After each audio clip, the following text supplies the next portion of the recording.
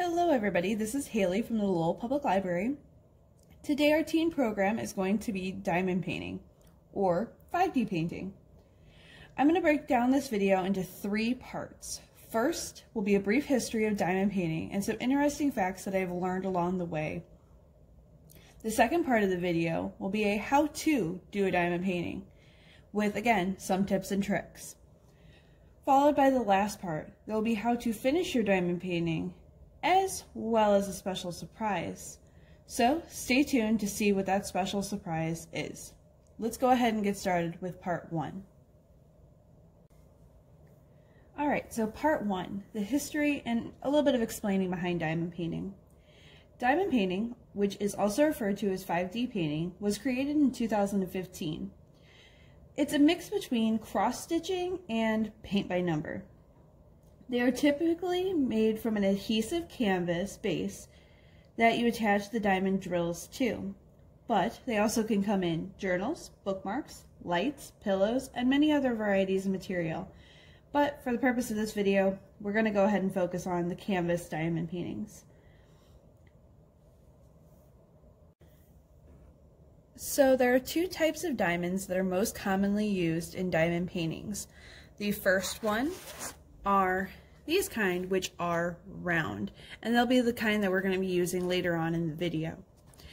These ones are just little circles that will fit in next to each other with a little bit of space between them, where this one was done in squares, so you can see that there is little to no space between each of the diamonds. Now, there is little to no difference between the 2 of them. Most diamond paintings will come in round ones, specialty ordered ones, or certain ones will come in squared diamonds. There's not really a difference between them. You can use both of them simultaneously. Also, some ones will come with little diamonds or jewels that are bigger or smaller than the common set ones. There are also 2 types of canvas that are most commonly used. You have your partial canvas as well as your full canvas. This one is a partial canvas. As you can see, only this part of the painting is diamond. The rest of it is a printed on material, where these 2 are both full canvas ones because the entire canvas is the diamond painting, not just only a portion of it. Now, I typically prefer the ones that are complete diamonds, so the full canvas ones, but I did start out doing only partial canvas ones just until I got the hang of it. Now, diamond painting kits can be purchased online from many different retailers. You can buy them online or at some craft stores. I typically order mine offline from places like Amazon or AliExpress.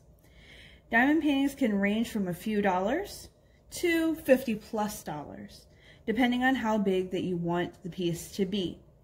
Now yes, saving money is wonderful, and it may be tempting to buy a cheaper kit, but remember that you get what you pay for. A perfect example of this is this diamond painting. Now this is a specific brand of diamond painting called Diamond Dots, but this was one that I bought in store for about $30 from Michael's. Now, as you can see, it's very nice, it's very detailed, you can see the different frills on the different feathers. It has a better quality to where this diamond painting didn't hold up as well being a smaller canvas. Now, I'm not saying smaller canvases are bad, I'm just saying that you get what you pay for. Now, I've ordered this one off of AliExpress, and it was only a few dollars. But I also ordered this one off of AliExpress, and it is much more detailed, but it is bigger. Again, the bigger canvases seem to be of a better quality, and you do get more detail with them.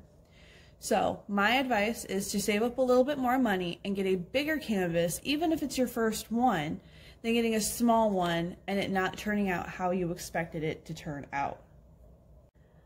Alright, now let's continue on to part 2 and how to do your diamond painting. So now that you know a little bit more about diamond painting and how it came to be, now we're going to learn a little bit more about what comes in the diamond painting kits and how they will arrive at your home. Now, the kits that you buy online and the kits that you buy in store are two different things. The ones that you buy online are usually going to come in some kind of wrapping like this. Everything will come in one bundle together, and you'll have things like the diamonds and different things inside. We'll get into that in a little bit.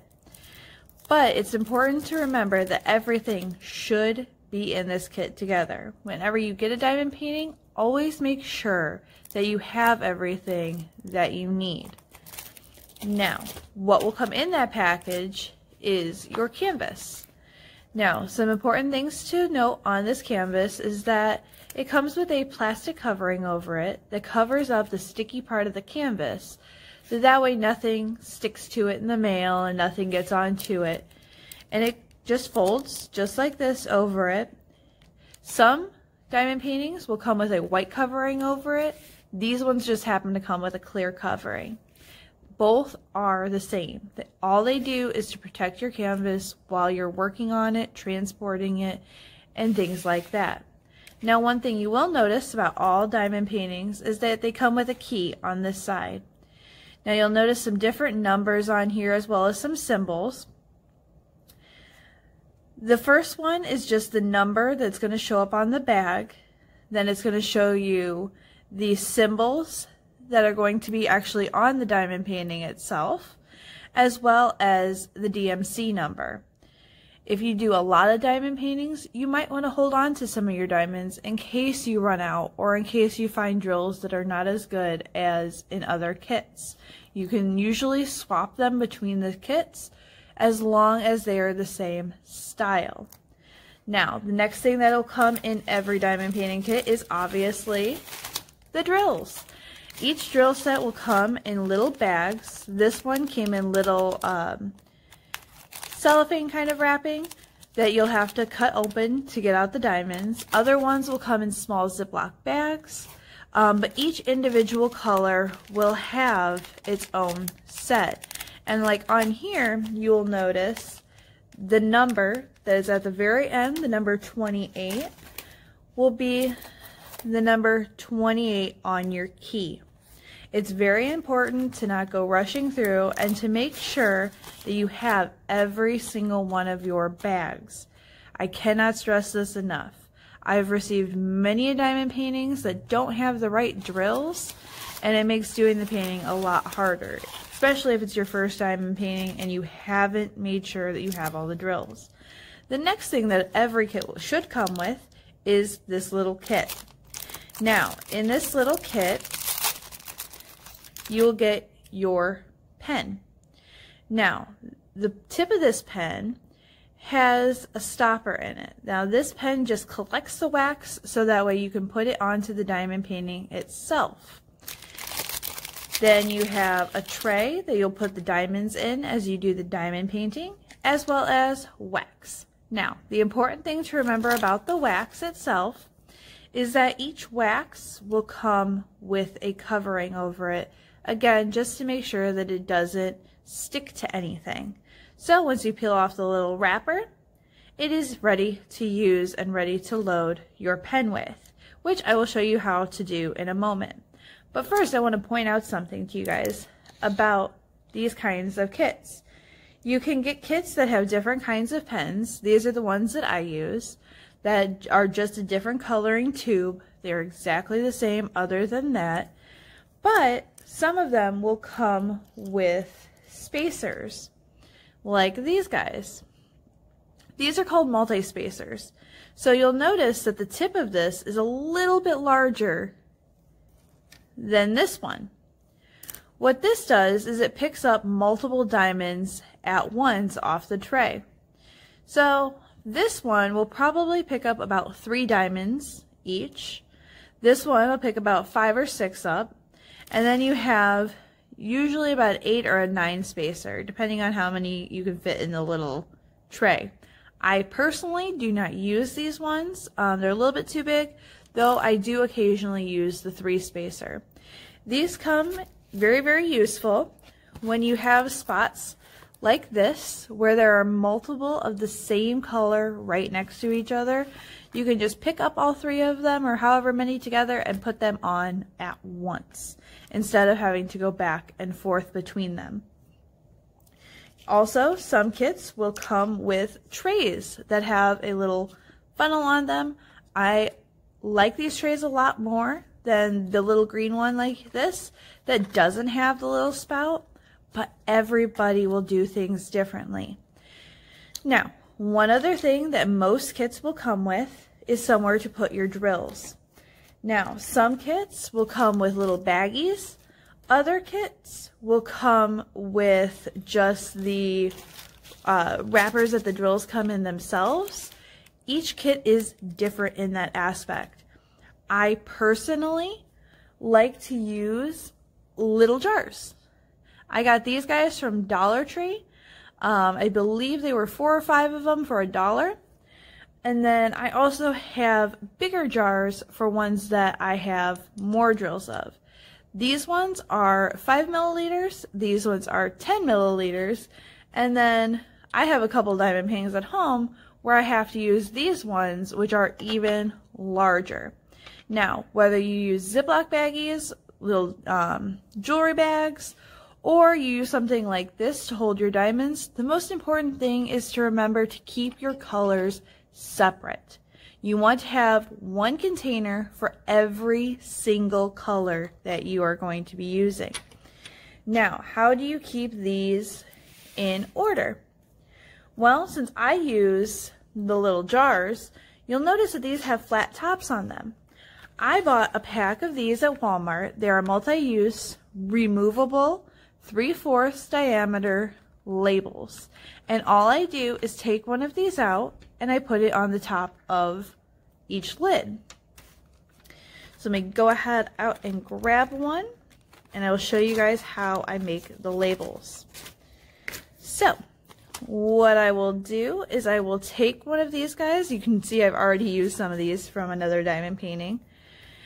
And look on here and see what number one of the diamonds are. So we'll start from the top. This one is number 1. So what we'll do is we'll just go over here and I'm going to use a Sharpie and put the number 1. Now, the thing I like most about using the little jars is that I can reuse them from diamond painting to diamond painting. Because these labels are removable, they don't leave a mark on the jars.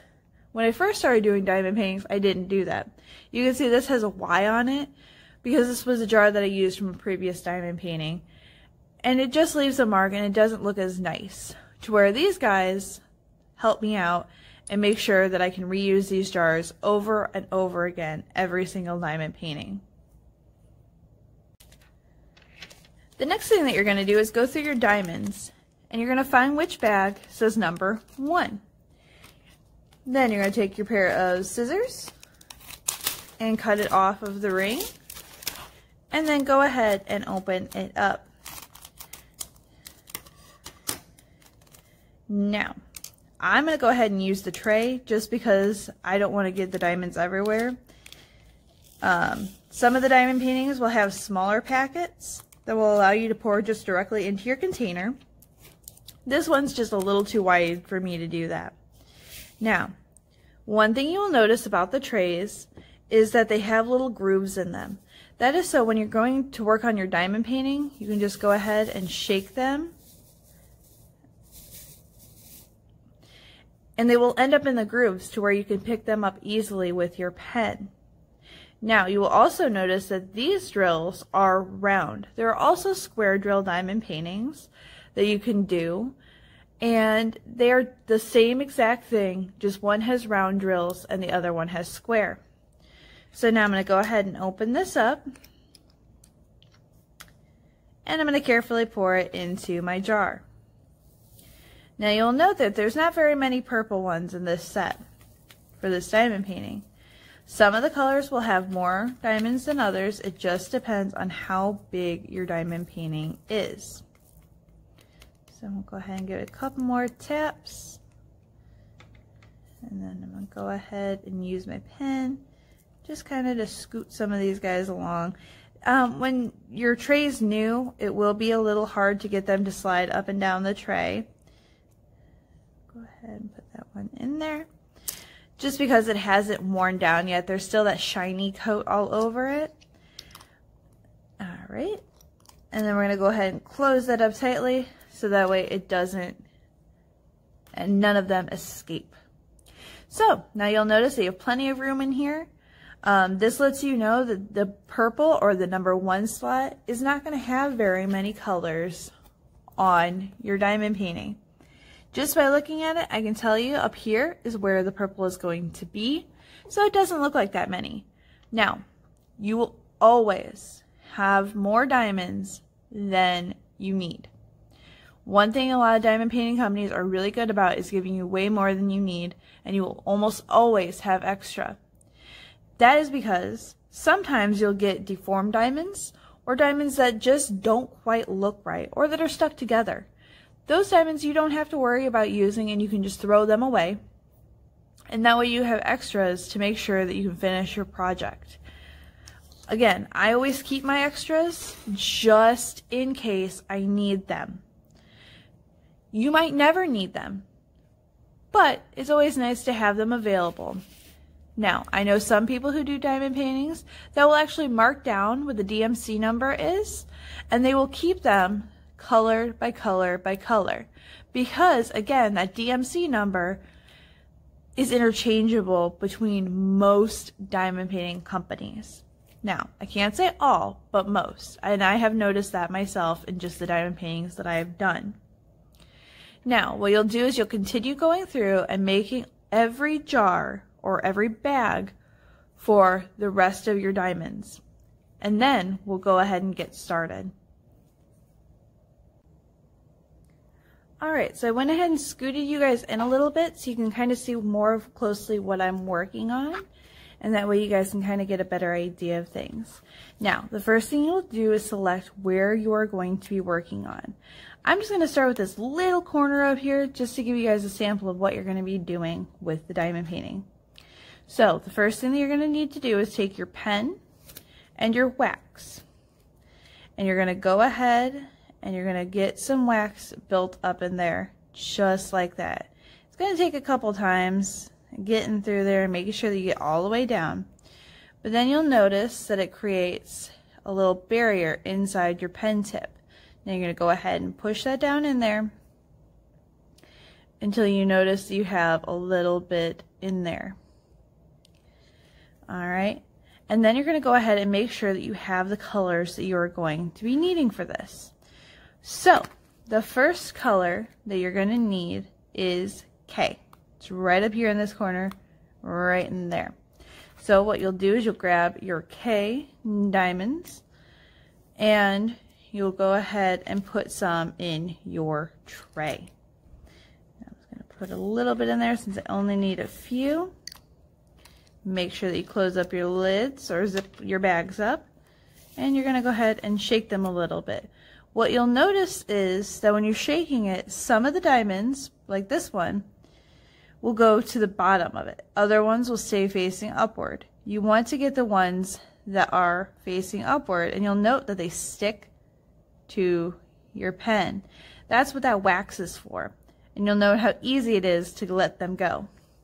So what you're going to go ahead and do is come over here and you're going to peel back that film. So that way what you have left is that sticky canvas board. So then you're going to go over here.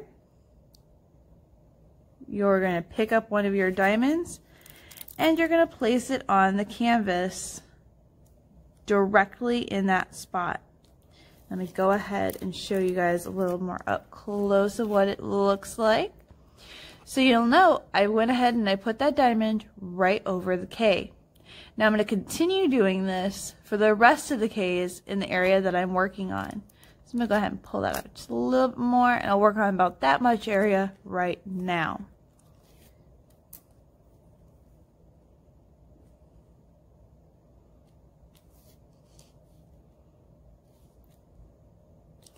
And you'll see how quickly and simply that area filled up. So then, once I have no more K's that I need for that area, I'm going to go ahead and put them away. Make sure that you cover that while you're not working on it. And you're going to go ahead and put the diamonds back into their container so you can reuse the tray. Now, you're going to continue doing that for all of the other colors in that area.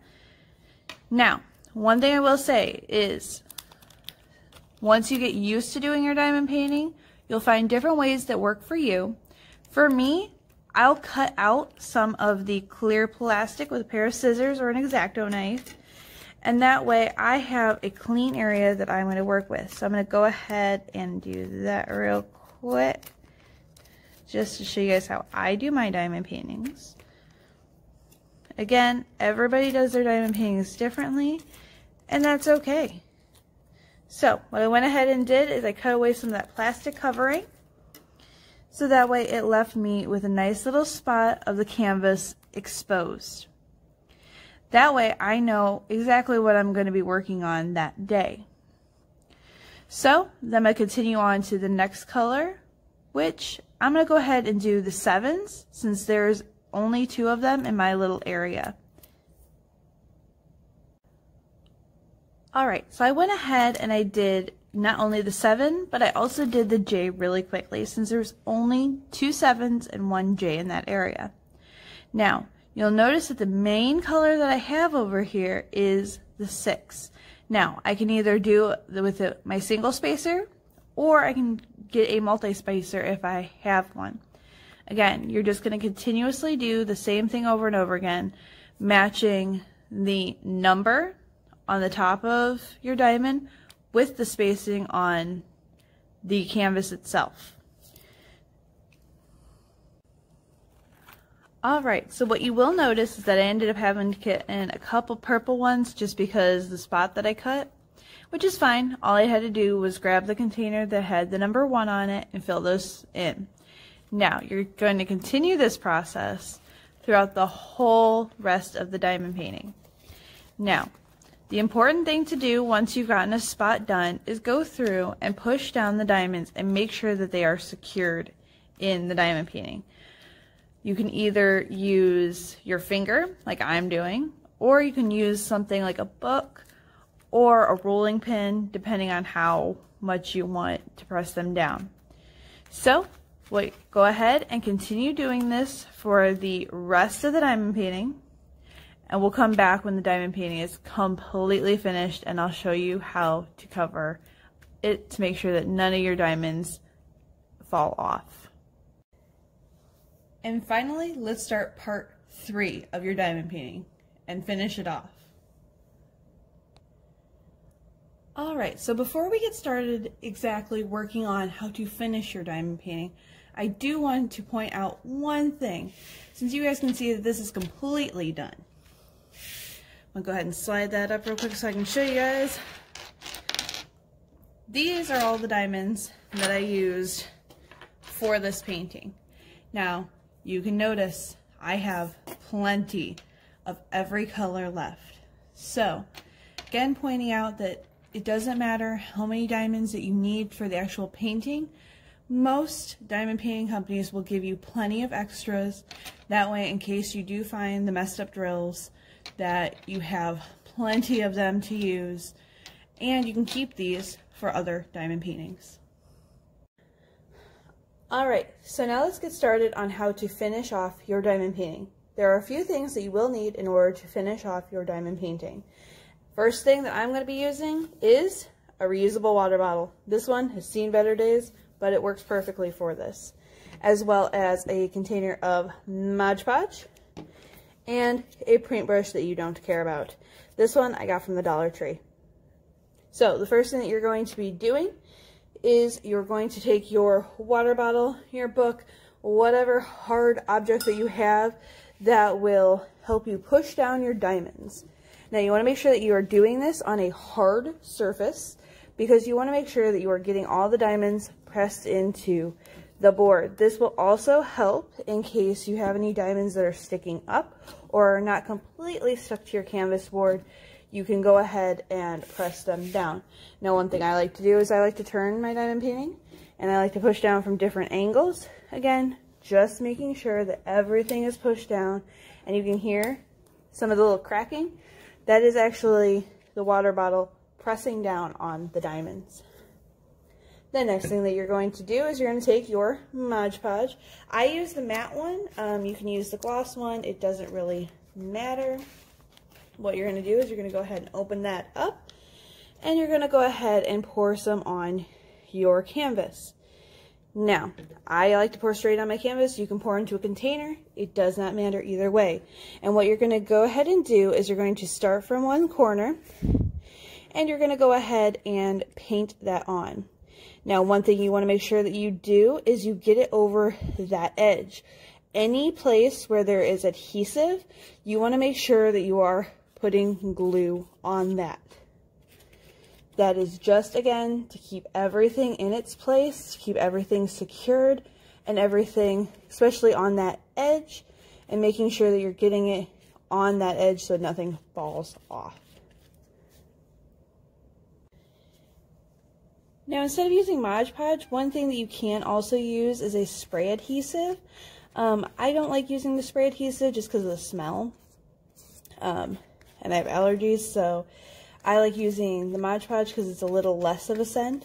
But you can use the spray adhesive. Just make sure that you are in a well-ventilated area if that's what you choose to use, because you don't want that smell lingering in your house.